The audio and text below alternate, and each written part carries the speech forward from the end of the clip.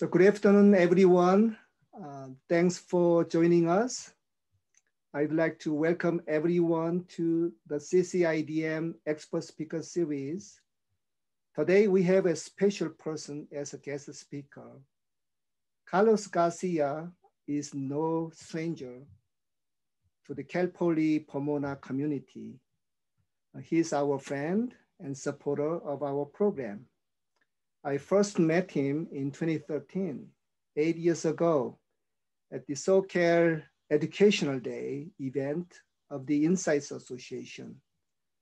Since then, he came to our campus many times, sometimes as guest speaker to AMI Club, a participant to market research certificate program development efforts later, and a professor to marketing research class a few years ago. He's also a father of a graduate of our master's program, environmental design program. I have enjoyed all the interactions with him and appreciate all the involvement he has had with our program. For the industry, insights and data industry, he is one of the thought leaders. As such, he has been often sought out for speech and leadership positions and has received numerous awards and recognitions. I'm very pleased and honored to be able to invite him as our expert speaker. With 40 years of experience in the industry, there's no person than he that fits better with today's topic, evolution in the market research industry, looking to the future by examining the past. Without further ado, here is Carlos. Please join me welcoming him warmly. Thank you, everyone. Oops. Yes, continue. I'm going to start sharing my screen. Yes. Can you see it? Does everyone see the screen? Yeah, we can see it. Yes. Okay, thanks. Great. Okay, so here we go. The evolution of the market research industry. I wanted to give you a little bit of background on myself first. Let me see. How do I change pages here? Oh, I see. There it is. Okay. Okay. So here's a little background about myself. Born in East LA. Both my parents were born in Mexico. Grew up in a bilingual household, which I totally took for granted. And I didn't really pay much attention to, as much attention as I should have to my Spanish. So anybody who comes from a multilingual household, really don't take that for granted. That is a really incredible asset for you, incredibly important moving through your life, and for yourself, for your profession, and also for your children. So pay attention to that. Went to parochial grammar schools, went to Loyola High School, which is a Jesuit college prep school, which was academically good. Socially, it was horrifying for a small, poor, gay student, Latino at that. So I was very lucky to get into Pomona College, where I was a foreign languages major, graduated cum laude. I was a graduation speaker. I was kind of a fairly visible person on campus. And I've stayed very much involved with Pomona College. I've been past president of the Alumni Association. So I would also recommend that when, stay in touch with your classmates when you can, really plan on that and stay in touch with your school. Staying involved with, continuing education programs and professors give lectures, go to those, attend those, listen, zoom in on them. They're really incredibly valuable, and that is something else that will contribute to your life throughout your life. You have Cal Poly as your alma mater, keep it as your mater. I mean, really, and your pater too.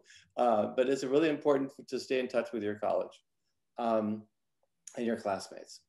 I have a master's from UC Berkeley in comparative literature, which is like an advanced degree in 16th century shepherd songs. Actually, I did 16th century theatrical literature.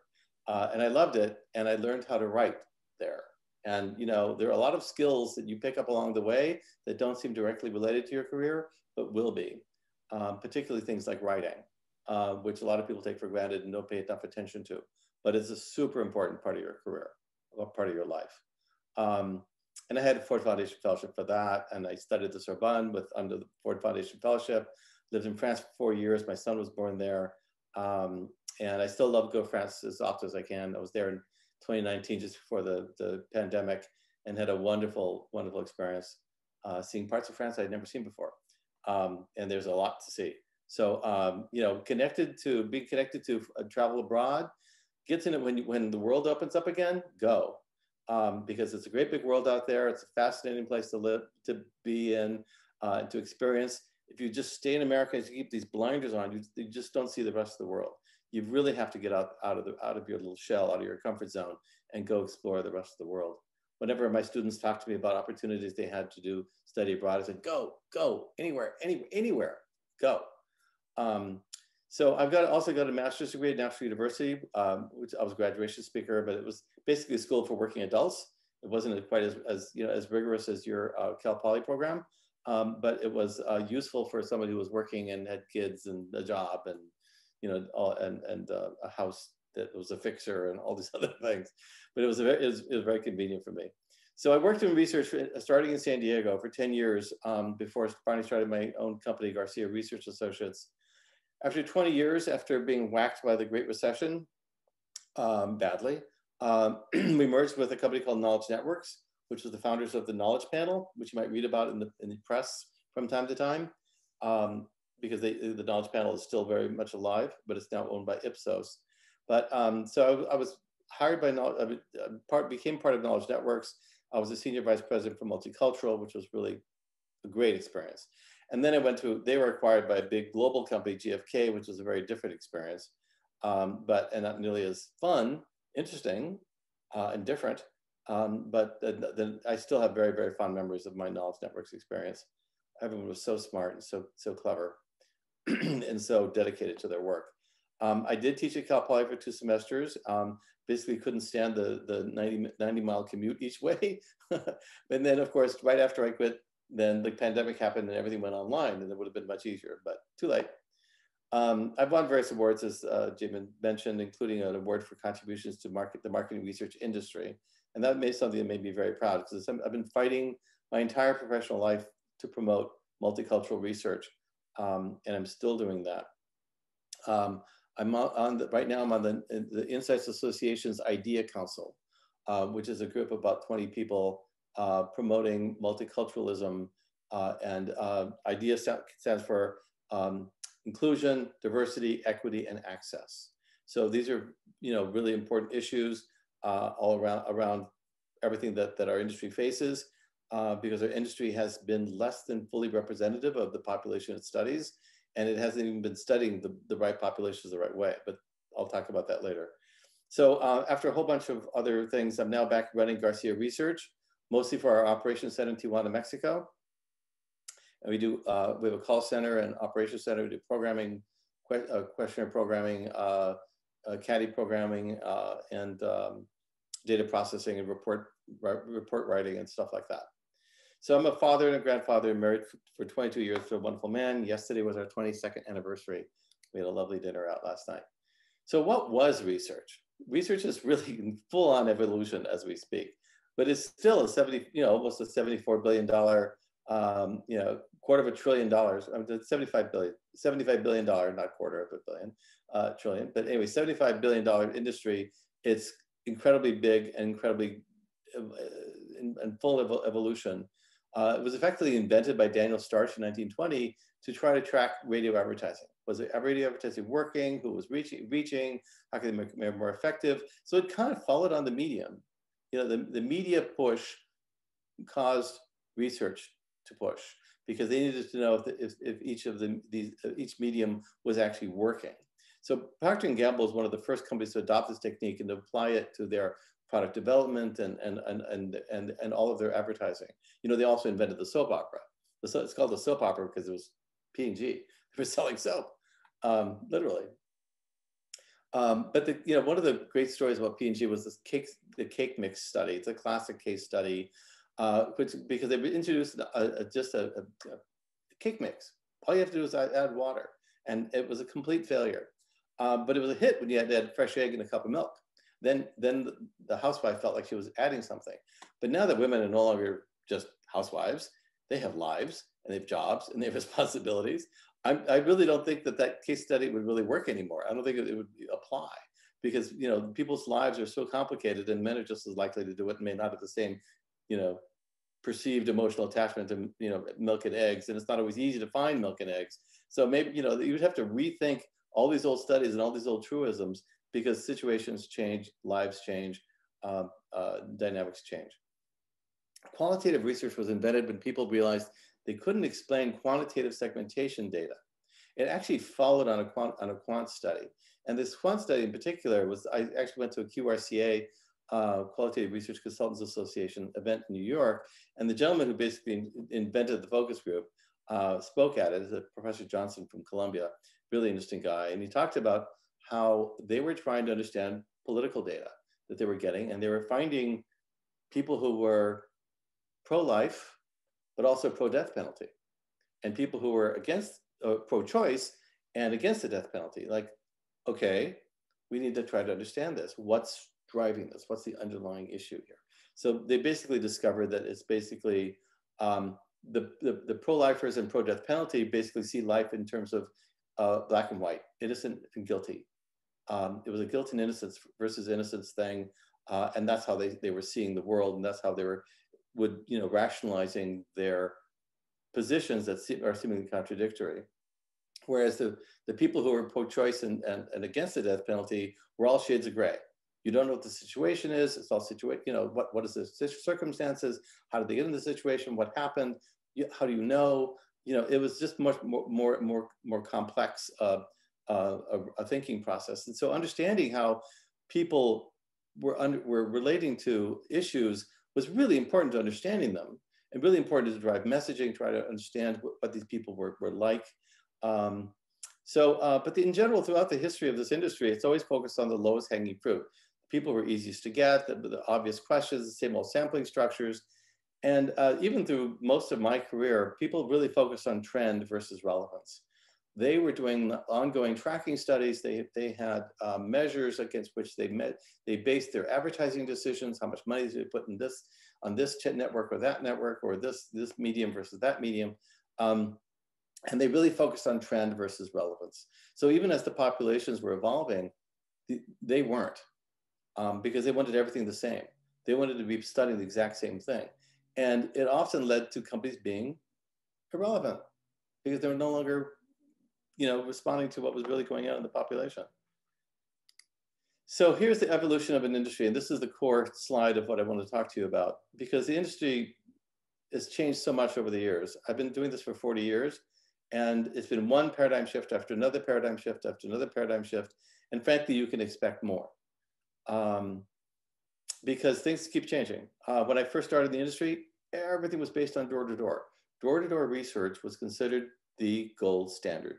That meant having census tracts, drawing random census tracts around the country, and then sending people to knock at every nth door, and then doing interviews in person with a clipboard, and that's how it was done. And then at one point, people said, "Oh, that's too unreliable." We stopped doing that when one of our interviewers nearly got killed in a drive-by shooting, and we realized that they would walk around dangerous neighborhoods with loads, $5, wads of $5 to give out as incentives to the respondents, and they realized this was just too dangerous. And then you couldn't get into a lot of buildings or a lot of places because of home security. So basically, the door-to-door business went away, and then it became all about central location phone. And central location phone is still used. You'll see a lot of polling data is done this way. But then, when RDD came out, oh my God, random digit dialing. So you pick an area code, you do random digit dialing the area code, you pick through area codes randomly. And it was all very randomness upon randomness. It was all very lovely, but it was all dependent on people picking up the phone and talking to you for 15, 20 minutes. It's like, can you imagine? But they did. And it was that they didn't get any incentive. They were just doing it out of the kindness of their heart, talking, filling in people on some study or another. And you can imagine why, political studies or certain types of very personal things, people might really be invested in it. But otherwise, they would also not, but there were also toothpaste studies and, canned soup studies and things that were just, simple business issues. And you basically would talk to people who were bored or had time. So the samples tended to be skew older and female, and it became really the hardest to find with the young males. And it was always just a difficult process. And then we started a random household selector. We would talk to people, get a census of each home, and then find out who was there of everybody in the home, and then randomly select that person to talk to. And of course, if you didn't, then you try to make appointments. It was very lengthy, very complex process. But it was all, people were worried about randomness and about really getting a good sample. And then everything went online. Everything went online. So it was really very, let me see if I can move this up here. There we go. It was all about doing it online, and certainly, oops, I changed that, sorry. Online is still obviously very important. Online is still obviously very important, but things are changing now, again. Online panels tend to skew female. They tend to skew white. They tend to skew better educated.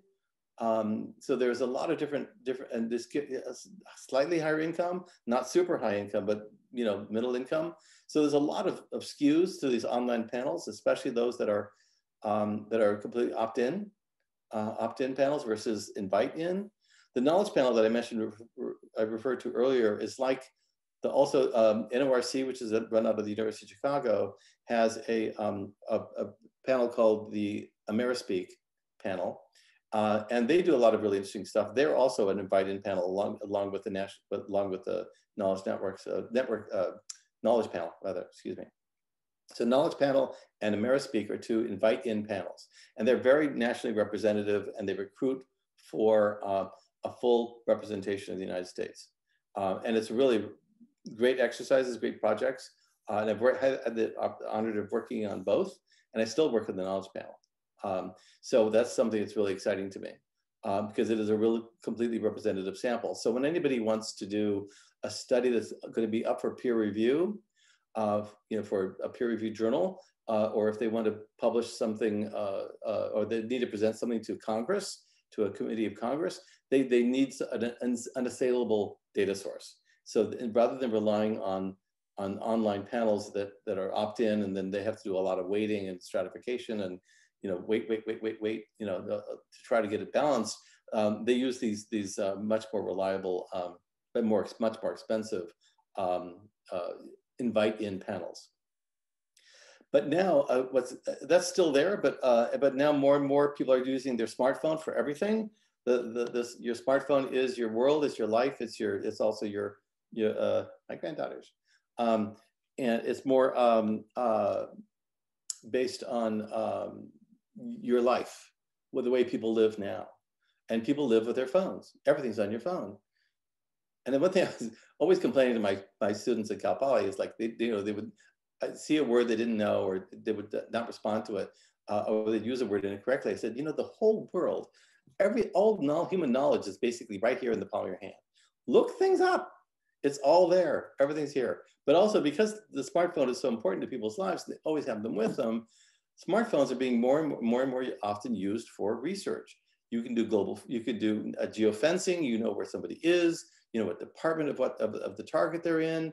I was signed up for one of these panels, and I walked into the shoe department of Target, and bing, I got a big request for a study about the shoe department at Target. Not that I bought shoes at Target, but I have to walk you through there. So anyway, so everything is much more in the moment. It's more experiential. A lot of things are changing, and people think, oh, well, this is it. This is how it's going to be. Well, you don't know. People are changing, and they will always change. So the whole industry used to be run by more focused on research professionals, like my old career, where a vendor a supplier, rather on the supplier side, would get a request from a client side, and we would have a study to run a study, and we would do the study. We did, you know, get the issues, write a questionnaire, collect the data, write the report, and present the report, and the client would have that. But now research is much faster, much quicker, and much more of a DIY system.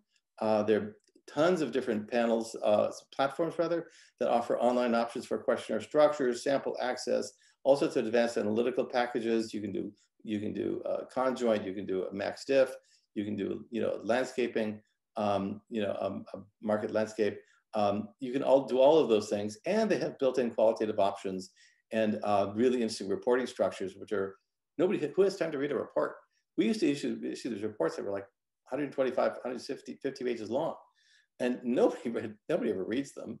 At one point, my old boss wrote a note in one of the reports, say, like page 135 of her report, she wrote, and if anybody comes across and actually reads this, call me and I'll send you a check for $10. No one ever called. No one ever got that money because nobody ever read it. So now dashboards are the thing, and dashboards are what? They're quick, they're immediate, they're boom, it's all here. So much about research now is about data visualization. So when you do your data visualization right, you have a much better chance of impacting the decision makers, presenting the data in the most powerful, useful, practical light you can possibly imagine. So, so obviously, you know, young people are very, very adept to learning these new platforms, and it's harder for people in my generation. But if you don't do it, you have to. I mean, you just have to. You have to learn all these things. So, so I have digital native spies. I have my colleagues and employees who look things up and explain them to me. So that's really pretty important. So one thing you'll find with mentors, when you have a mentor in your life, you can contribute a lot to your mentor as well. And that used to not always be the case. You used to come in and be totally dependent on your mentor to teach you everything. Well, now you can teach your mentors a lot because you are digital natives, you are, you know, millennials and Gen Zers. So you know a lot about what's going on that they don't know. They don't know. So you have a lot to contribute. So don't underestimate your own power. So, you know, studies used to take 6 months, 3 to 6 months. I mean, it was just amazing how much time we had to do these studies. And now nobody has that time anymore. Decisions are made so quickly. And some large complex projects still need the time, things that you're gonna hang your hat on for a while. You know, like a real deep dive segmentation study or something like that. But most are really super quick because some solutions are out there that you can get, you have a question you send to a supplier on Monday and you get a report on Thursday. And then you can, boom, you can go with it. Because one of the reasons why the shorter studies are important is you can see in your own lives how things can turn on a dime. You know, in February of 2020, everything was fine. In March, you know, everything is crazy and nuts. And so, you know, things change. There can be, you know, weather conditions or political conditions or natural disasters or a pandemic. So many things, or economic disruption. So many things can change so quickly that, you know, you as researchers have to be on it and quick and ready to, you know, go with it. And also what's happening in the industry, what used to be intensely humanistic is becoming more technologically focused. AI, you hear about it all the time, you read about it all the time. People are using AI to analyze open ends. They're using AI to analyze focus groups. Even a full-on, you know, 2-hour-long focus groups, AI will break it all down, look at what was going on, and, you know, do all these different things. There are also these technologies that do facial recognition and eye tracking and all of these things. And there are very powerful tools, and it's useful to know them. But the industry is changing that way. The industry is changing because the consumer is changing. There's really no other reason. It's not, you know, the technology is allowing us to do more new and exciting things, but it's really because the technology is trying to keep up with the consumer. Sometimes the technology seems to lead the consumer to the extent that, like, you know, Steve Jobs invented this, and invented the smartphone and how that has changed our lives. So technology can lead, but more often it's following. But it's really interesting to see which is which. But obviously people have much more, less time in their lives. They have 2-income households, more responsibilities. And this last year with all the kids being at home, driving everybody crazy. People are worried about their personal security. Demands on privacy are really, really a big deal. There's the CCPA and the European version of that, GDPR. I think that's it. Anyway, the media landscape is completely changing also. I mean, we used to have 4, 8, 12 networks, and then there became, you know, all of the cable, and then there were the cable standards, you know, ESPN and TNS and TBS and whatever, all the standard cable channels, and now that's all exploded as well, and now everything's streaming, and people are using their phones for following television shows or sports events or things. So so the media landscape is completely changing, and it will continue to evolve. And so, you know, a lot of what the research is doing is chasing that. It's really been interesting to see how companies like Nielsen are trying to incorporate all these different data sources and how they're bending over backwards to do that because they have to. The other thing is about people's attention spans. Partly because of the phone, people's attention spans are now down to 3 seconds.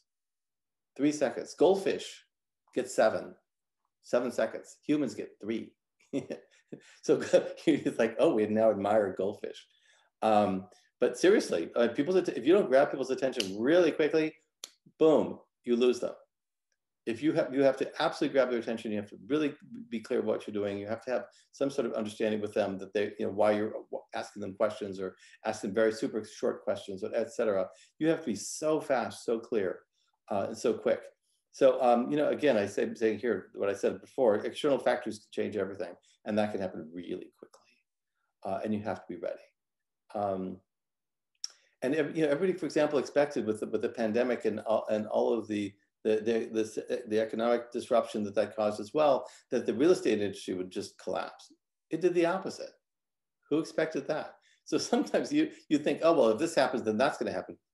Well, that happened in 2008, but that didn't happen in 2020. In fact, it was kind of the opposite. So, you know, every rule of economics, as far as I can tell, you know, is set for a specific period of time, and as everything changes, then they write new rules. So that's why economists always have jobs, because they keep rewriting the rules. And now people really do expect rewards for everything they do, and they want substantial rewards. They want immediate rewards. That's why all of these, you know, reward systems for panels many of them are based on points, but some are just based on instant gratification, instantly, you know, gaining dollars or values, or $22.50 or $5, whatever it is. People do expect rewards for everything they do. They're very, very busy, and you have to, you know, grab them.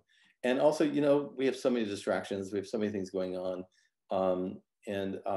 So that's, you know, why it's so hard these days to do research. And then things keep changing in interesting ways. New issues of demographics.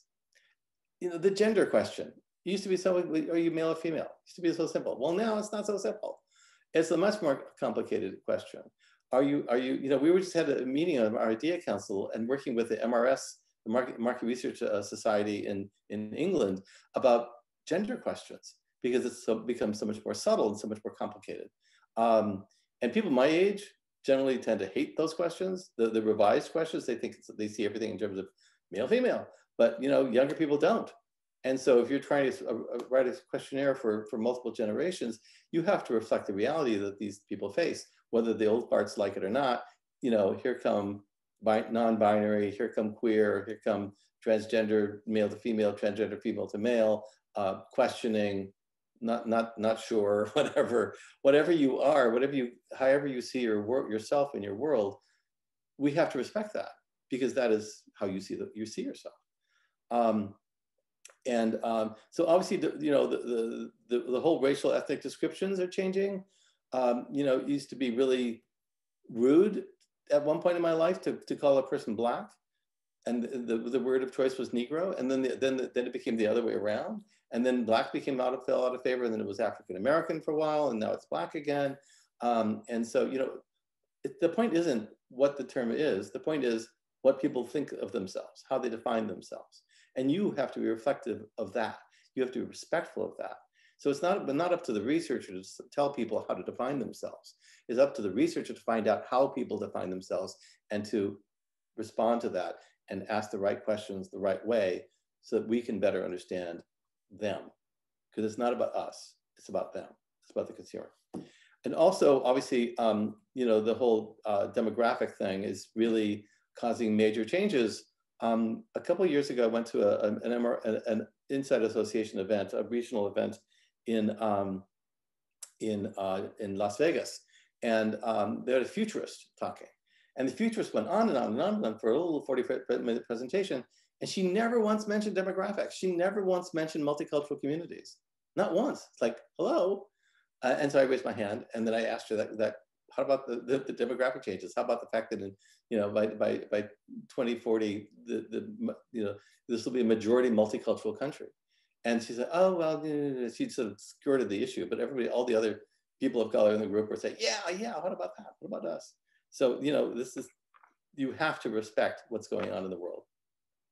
Let me see. Okay. So another big interesting thing that's happening in the industry is integration of qual and quant. These used to be separate worlds, and now they're really much more complicated. But I think qualitative research is essentially as old as humans. We've always been trying to feel each other out, ask questions. What do you think? People do that obviously inside a relationship or inside a household, but also with your neighbors, with your people you meet, wherever you go. So you're always evaluating people. You're looking at their body language, you're looking at their eyes. Are they squinting? Are they angry? They look angry. They look happy. They look sad. You know, you're always evaluating things. So qualitative research has always been important in our daily lives because it just is. But now people are working with qual much more hand in hand with quant, because with knowing what is going on, without understanding why it's going on, doesn't really help you that much. You can hypothesize why this is happening, but then you have to do another study. So people and don't have time to do this study. So people are more and more integrating qual and quant in interesting ways, and the platforms allow this.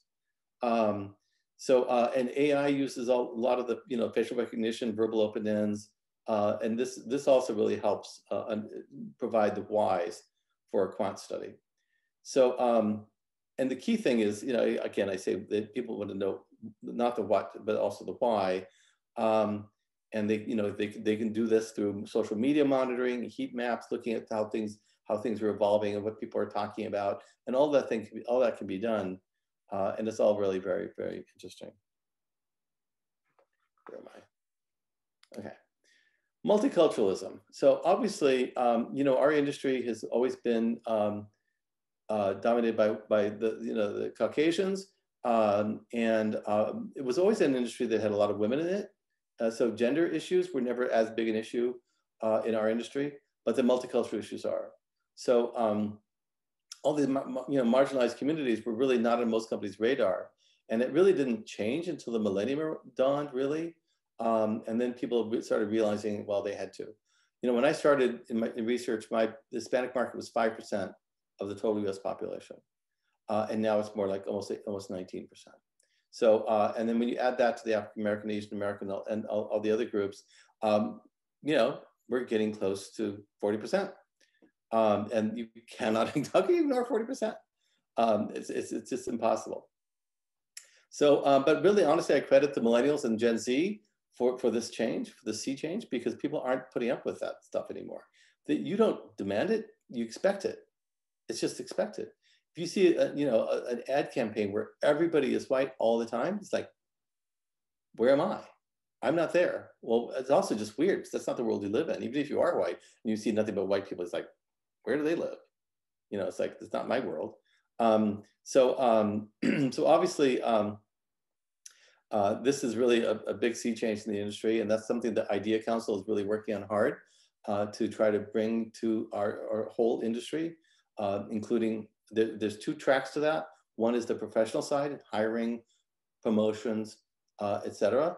So that we have a population, I mean, the staff, professionals in our industry who understand these different communities because they are part of these different communities and they were raised with or around these different communities. So it doesn't like you have to be white to understand, you know, you have to be black to understand a black person. It means you have to know and understand and appreciate or experience black lives and black friends and black partners and colleagues to you know to understand where they are, where they're coming from. California is a harbinger of all things future and always has been and still is, I believe, because California is about 2/3 multicultural. So, and we will be a majority by 2040 or so. But this has complications because it's tricky to do. Multicultural research is tricky to do. It's not easy to do. It takes up more time and it's more expensive. And even then, a lot of the multicultural work that gets done doesn't necessarily do a good job of reaching, you know, the people who are, you know, inner city poor. They do not a good job of reaching people who speak languages other than Spanish. And obviously they often don't do a particularly good job of reaching people who speak Spanish either. But generally the Hispanic population is the largest non-English speaking population. But you know, if you're not doing a study in Korean and Chinese, and you're missing out on a population that's really interesting and important. So it is tricky and it's hard to do it right, but it must be done. So obviously, you know, you have to stay on your toes. The industry's changing. You know, I talked the 3-second attention span. People want quick answers. The most obvious questions are no longer obvious. And how, you know, the life pre-COVID might not come back. New media keeps emerging. Cord cutting is the norm. Streaming is king. And how we meet might very well stay the same. You know, we may be, you know, the Zoom world may hang on there after COVID is over. Because we as researchers are always just trying to keep track of what's going on. What are people thinking? What are they feeling? And technology obviously is disrupting everything. I mean, you can read every journal, everything comes out about market research. You can just track the industry. There are so many really interesting new things happening in our industry, but it's not always, to me, not always the most meaningful, because a lot of things change, but a lot of things don't change. And this is, I just have a few minutes for this, but basically the basic rules of social science don't change. Demography, anthropology, sociology, psychology, and public health, these are basic things and they don't change. Statistics will not change. It's kind of mathematical common sense, but the rules of statistics still apply and they will still apply. Sampling, you know, quality sampling is really the key to all good research. People will always have their own internal biases. Every study you do, if I wanted to find out how somebody saw a study, an issue or a category, I would ask them to write a questionnaire about it. Because the questions they ask and the answer grid options they list will reveal their understanding. So whenever you write a study, you're basically writing it for yourself. So you always have to test yourself against other people's experiences, other people's lives and views on things. I mean, like if I was doing a study on peanut butter, I hate peanut butter. So of course I'm gonna write a bunch of negative questions about peanut butter because I hate peanut butter. I know everybody likes it, except me. So, and obviously there are always inequalities in every culture, every society. So, you know, overcoming those and still reaching people who are on the downside of those inequalities is difficult, but it's important. They're there, they're human beings. They buy things, they live things, you know, they share our world, they share our country. So you have to respect them. And you know, if you don't respect the people you're studying, why are you doing this? Why are you doing anything? You also have to know the history of what people have experienced and what it's been like. If you know you're worried about African Americans and being concerned about vaccines and have vaccine hesitancy, if you don't know the story, the history of all the ways that the medical industries throughout the country, the centuries or decades at least, have treated African Americans, you know, you wouldn't understand why they are reluctant. But you have to understand the history to be able to really understand the present. So, so I just quick thoughts. Everything's always changing. You have to adapt or die. Yes, technology make a huge difference. Use them, but you know, technology will never overcome humanity. You still have to be human. You still have to track people for their hearts and what drives them emotionally. Machines can do a lot of things, but there are a lot of things machines cannot do. So personal ethics always come into play, because this isn't about you, and it isn't even about your clients. It's really ultimately about the consumer. If you do a really good job reaching the consumer for your client, you're doing a better job for your client than just keeping your client happy and giving them what they want to hear. Because what they need to hear is reality, what's really going on in the marketplace, what's really happening on the street.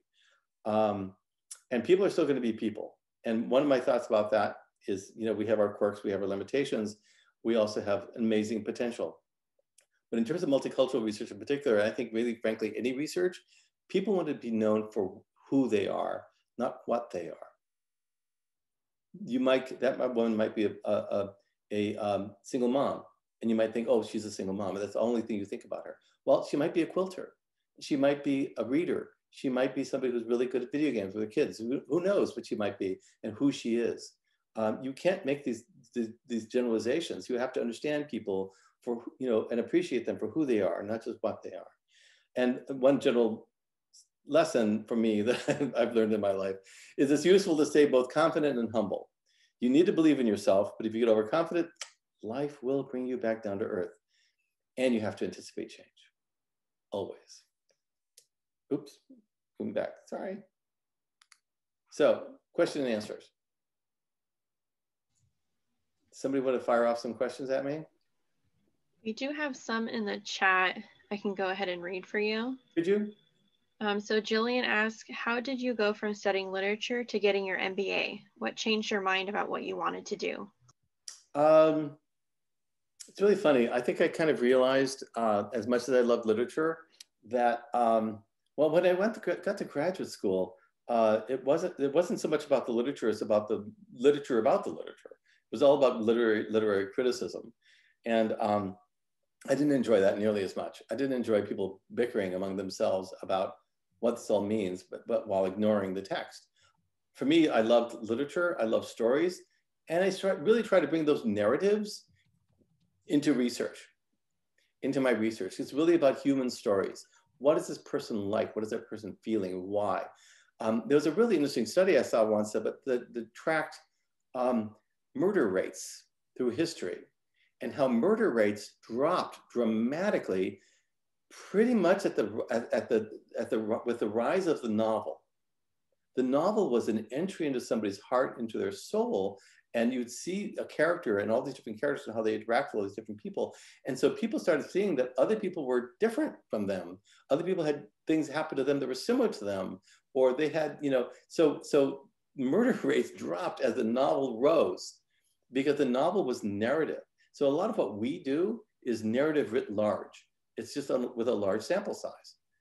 But we're telling human stories. And I always felt I became a better quantitative researcher when I became a qualitative researcher, because it's really about people. So anyway, so I started in literature. I loved the literature, but I did not love the literary criticism. And I stumbled into a job opportunity in marketing research. I had no idea what it was. I had no inclination, idea that I might be good at it, but I was, and I loved it. It happened to fit into all of my weird personality quirks about, my brothers would paint the walls in the house and I would paint the trim. So, it was all about the details, and research is very detail oriented. You kind of have to be somebody who loves details. And so I just really loved it, and I fell in love with it out of the blue. So it was quite an interesting transition, but somebody gave me a chance and I went for it and I loved it. So we have another question from William. What did you learn from your experiences in France? Would you recommend moving to Europe as a marketer? It was really interesting to me to see how first of all, the advertising is very different. They now do this now, but in America, for most of my life, people would never show an armpit in a deodorant commercial. That was like, ooh, it was gross, it was tacky, it was horrible. It was too obscene. They would never do that. And now it's like, what? You're worried about that?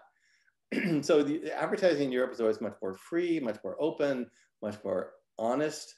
And it was interesting to see how different products were presented, and also get to see how international issues. For example, Gerber's baby food is a huge product here. And then they decided, well, we'll just sell this in France. Well, the word gerber, which is G-E-R-B-E-R, it's spelled and pronounced spelled the same way. It means baby throw up, specifically baby throw up, not just throwing up or throw up. It's baby throw up. The baby gerber. It's like a wet burp, and so it's really like oops, you know. So you get these name issues and product issues because the flavor profile doesn't fit them right. You walk into a store now and you can see the influence that the Hispanic market has had on American products. You see dulce de leche, you see mango flavored, you see, you know, all these different flavors that you didn't see before. They were not here. Those all started because the Hispanic market was saying, we want stuff that we like too. So seeing another culture, seeing another world is really, really insightful and really helpful and really interesting. So I think living in any foreign country, spend time in Spain or Mexico or Canada's not that different enough to where it'd be interesting to me, but the rest of the world is such an interesting place. So yes, I would recommend, you know, getting a chance to experience the world however you can, as an intern or as maybe a job. But yeah, it's not inexpensive to live abroad because, you know, life is complicated and expensive, but it's really interesting. So I definitely learned a lot by living abroad. Beautiful. Thank you, Carlos. Our next question comes from Jillian. Do you predict or already see any long-term changes in consumers due to the pandemic? I do. I think, you know, people will rely a lot more on online marketing, online sales than they used to. But I have this, you know, one little quirky thing. I like decaf coffee, and I like Peet's dark roast, French dark roast decaf coffee. And the grocery stores often don't have it. So it's really very frustrating, but I can find it online. So there's a lot of, you know, through this pandemic, we saw something that I'd never seen before in my life, which was empty store shelves, which was really jarring, really weird. Like, you can't take the supply chain for granted. And I think these were really interesting lessons for all of us. But also, so when people can't find things the normal way, they find other ways of doing things. So then, you know, I just bought it on Amazon. So, you know, now I get cases of my favorite coffee, and I don't have to worry about it anymore. So yeah, so things definitely, a lot of things will change. A lot of workplace issues will change. A lot more people will be able to work from home. You might get a job. You may not want to move to Battle Creek, Michigan, but you've always thought working at Kellogg's would be interesting. Well, you might be able to get a job where you go twice a year, and then you work the rest of the time from home. And it doesn't really necessarily matter that much where you are. So a lot of things have changed dramatically. And so in many ways, that really opens up opportunities for all of you guys. You used to think, oh yeah, I need a job in Southern California because I want to see my family, my girlfriend, whatever. That won't be the case anymore. You'll be able to look anywhere and everywhere. If you are, you know, digitally competent, which I assume you are, you know, you can work anywhere. And you might have to visit the office. You might have to go for an interview, you know, when we were able to travel. And there may still be some need to connect in person from time to time, but things will be different. Not every company will allow that. Not every company will appreciate that fully, but it really opens things up for you guys enormously. So people say COVID is a future accelerator, and I really do believe it is. And I think a lot of things are not going to go back. And Jillian also asks, what are your hopes for the next generation of researchers? What are my hopes? Obviously, going into your careers prepared with the basic information, knowing statistics, knowing the basic rules of sampling, know the basic rules of marketing research. That's great. That's all really important, really useful. But I would just hope that people don't rely entirely on technology, but that they use the technology to try to understand, but keep for humanistic purposes. That you guys keep a handle on the heart issues and the heart and soul to try to understand people. But I think the future is yours. It really is, especially with more technology, especially with all these way things are going these days. You guys have an in. You have so much power. and more power than my generation did when we came into the industry, because you have the digital native skills, and these are huge, huge. And you know your generation, you know your culture, you know your generation, you know your friends and colleagues and families in ways that other people don't. And especially if you're multicultural, that's a big advantage, a big advantage. And it doesn't mean that everything will be easy or that things will be simple, but it does mean that you have a leg up. So you have you have your generational advantage, you have your digital advantage, and you have a multicultural advantage. And so these are things that are really cool and important for you. And again, it isn't necessarily that you happen to be from that specific ethnicity or race. It's that your familiarity with them, the fact that you grew up with them, that you went to college with them, that they're all been around you your whole life. This is an advantage. So you guys come in with more power and don't have to flaunt it, but don't have to be afraid of it either. But you also have to remember that the generations that are coming behind you will have new advantages on you, and you have to always stay in tune with them as you grow in your career. You have to take extra effort to be respectful of them, to understand their world and to better understand their world. The next question comes from Andrea. What are some skills that can help students prepare for multicultural research? Obviously language. If you have language, if you come from a multicultural, multilingual household, focus on that. I mean, even if you have never been able to study, Korean or Chinese or Spanish or Armenian or Russian or whatever your background is, don't ignore that. Go in and study it. Make a point of it. If you can't take classes on that, or it's too late to take classes, go to the community college to take classes. Or buy online systems to learn, Babbel and all these other systems to learn languages. So languages are really important. Writing, I really harassed all of my students about this. Writing is incredibly important. Practice writing, take writing classes.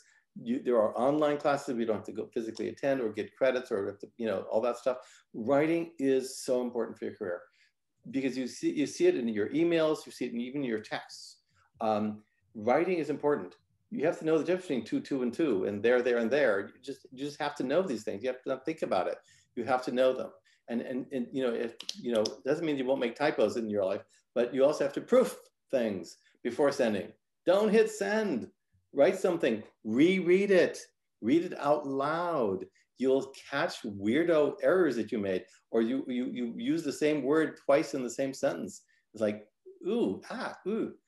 Check your work. And it's something that I started doing, and what I do now is I have a couple of proofers in my company, and I send them my materials.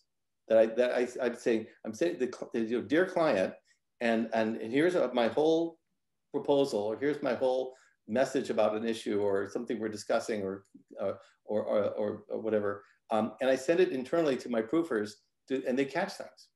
I think, oh, this is fine. I've reread it. It's fine. Having your colleagues proof things can be really helpful. I said, well, this is good, but it kind of raises another issue. Do you really want to raise that issue? Oh, I didn't. Ooh, then you change it. So, check your work, proof each other's work with a good catch kind of approach. Not you look at this, you made a mistake. It's not that kind of thing. You want to help your colleagues. You want your colleagues to help you. So sharing things before you hit send can really be helpful. It might take, sometimes you don't have time and you just have to do something quickly and you do it. But if you have time, if you can, share things, proof things, and work on your writing. Read more. I always recommend that people read the New Yorker and the New York Times. You can get the New Yorker and the New York Times on your phone. It's easy. And just you see high level of diction, high level of vocabulary, really, really good writing, really clear writing. And so, if you're not exposed to good writing, it's hard to emulate it. So, so just reading your friends' texts and, articles you see on BuzzFeed, that's not going to do it. You really need to raise your game, especially if you want a high level career. you have to be able to communicate effectively. And a lot of that is writing. So don't ignore writing. I'm not talking cursive. I'm talking about, you know, computer, laptops, your keyboards, but writing. The next question is from Patrick. Do you think that market research will adapt to be more interactive or interesting to capture the attention of an increasingly distracted world? If so, in what way? They're doing that now. A lot of this stuff is going on. There's a company called M4 that's all smartphone based, and they do a lot of geofencing and experiential and in the moment kind of research, like the questionnaire, you know, like the survey that I got sent when I walked into the shoe department of Target, and that kind of research is really very of the moment of, you know, this is what's happening. You happen to be in the canned soup section or, you know, whatever aisle, and they can even tell where you are. There's a lot of work that the industry needs to do to geofence more carefully, but they're starting to do that. And yeah, the industry is changing. And you know, the companies like M4, they're not the only smartphone-based researcher out there, but you know, they were one of the more prominent, at least the one that I know the best. I've been to their offices in Irvine. And one of the things that struck me about going into their offices is that they looked like our world. There were Latinos and Asians and young women and older people, and there was a really interesting mix, racial and demographic mix in their workforce, which I thought was really smart. But anyway, so yeah, of the moment stuff. People are doing ethnographies, you know, qualitative ethnographies on people's phones. Take a picture of this, take a picture of that. It was really interesting. At one point, I did an ethnography like that of people for, I think it was for General Mills. And it was all about frozen foods or using kind of product that they were making. And they were looking at Latinos and how they prepared things and how they took their prepared foods and how they used them. And so the people who did the study I wasn't really directly involved, but they asked me to help in the presentation. So they sent me the data, and they sent me the photos that they were using that came off people's phones. They took pictures of their process and how they're boiling the pasta and putting it into, you know, adding the cheese or whatever they're making. It was all very interesting to see the videos and the stills. But then I was noticing other things. And so when we did the presentation, I was doing a color commentary all the way through it. So, and also giving context and background to the data so that people would understand what the numbers meant and even what the images meant. For example, like Latinos were taking the standardized American processed foods and Hispanicizing them.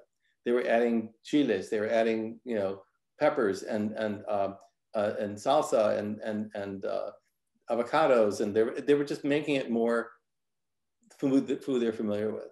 So it was all of those modifications that was really interesting to the client. And then the client said, okay, well, we don't want the report but with all of Carlos's color commentary, because really that color commentary really helped explain everything. So you have to know, you know, knowing the consumer and being able to interpret what you're saying, you know, it helps to be hip to what's going on.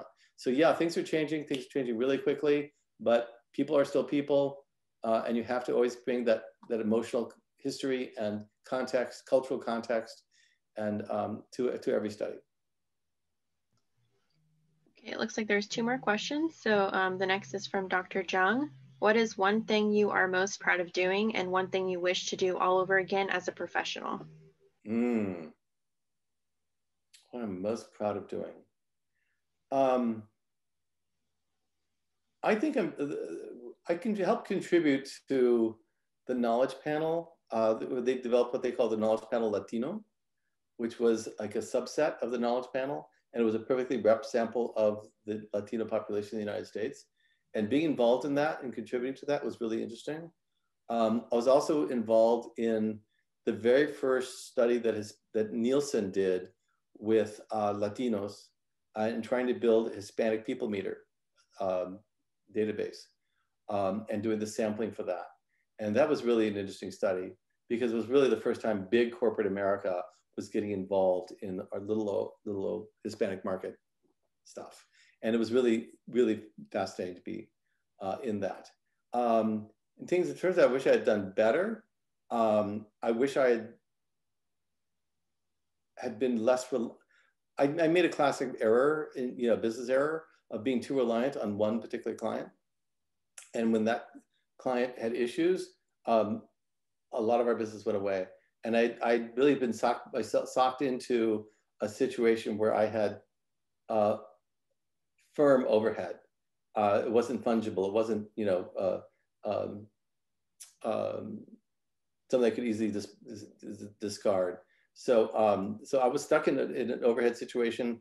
I lost my flexibility, and that was a really bad business decision. And I thought everything was fine, but then the recession hit, and then I thought, well, we'll be okay through 2008. Yeah, we were, and then 2009 we'll be okay. We were, and then 10 happened. 2010, the recession still didn't go away, and then even into 2011, the recession didn't go away. So, so you kind of have to imagine, be prepared for every kind of eventuality, and I wasn't. And those were areas where I wish I had been more alert to possible problems, and how America got blindsided by COVID, worst of any country in the world. And should we have learned lessons from that? Yeah, you think? Half a million people later, you think we should have learned some lessons from that? So yeah, there's a lot of things I wish I'd done better and differently, but especially in terms of preparation, being expecting, anticipating change, being prepared for disasters, sort of like earthquake proofing your house. The big earthquake might not hit for 20,000 years, but it might be tomorrow. You never know. So, so you have to kind of be prepared for different eventualities. You might think everything is great and everything's moving forward, and then you lose your job. Now what do I do? So you have to be prepared. You have to have a nest egg. You have to have, other avenues, other connections. You can't assume that everything is perfect and will stay that way forever, because it won't. No matter how good things are, no matter how bad things are, it won't stay the same. So even when things are down, you'll come back, you'll be fine, you'll get over it. And the same as when the things are perfect, it might not stay perfect. It might, hopefully, but you can't count on it. So be prepared. And the last question in chat is from Sebastian. How do you think the integration of qualitative and quantitative data is changing the industry landscape? It's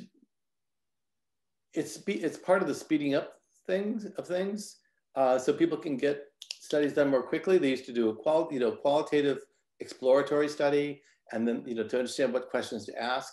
Then they would ask the questions. Then they would do focus groups afterwards to understand them. Nobody has that time anymore. People do not have that time anymore. So it's basically part of the speeding up of these things.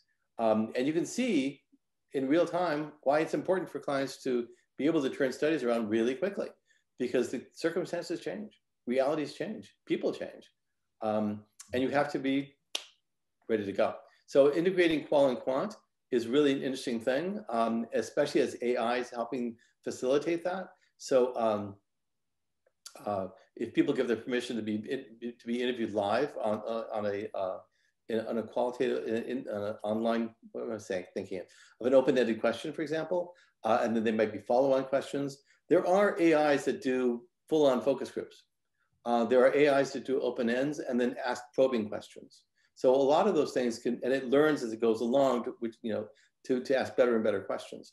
So these are things that are now available and are pretty amazing.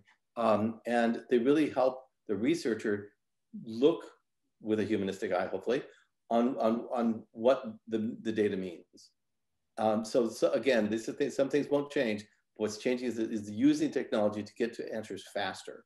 It's and maybe better, but the key thing is to always bring your own heart, your own experiences, your own understanding of people, and to look at these things in a different way than the machine can.